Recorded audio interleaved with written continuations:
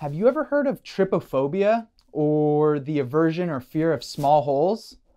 Yeah, well, that stuff's pretty nasty. But if you have trypophobia, you may also have a fear of sinkholes.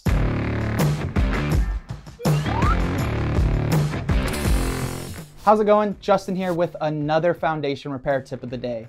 If you live in Southern California, you've probably seen a handful of different sinkholes showing up on the news in a bunch of different cities. In fact, a massive sinkhole opened up in the city of Murrieta just this week, and a whole entire street is still shut down.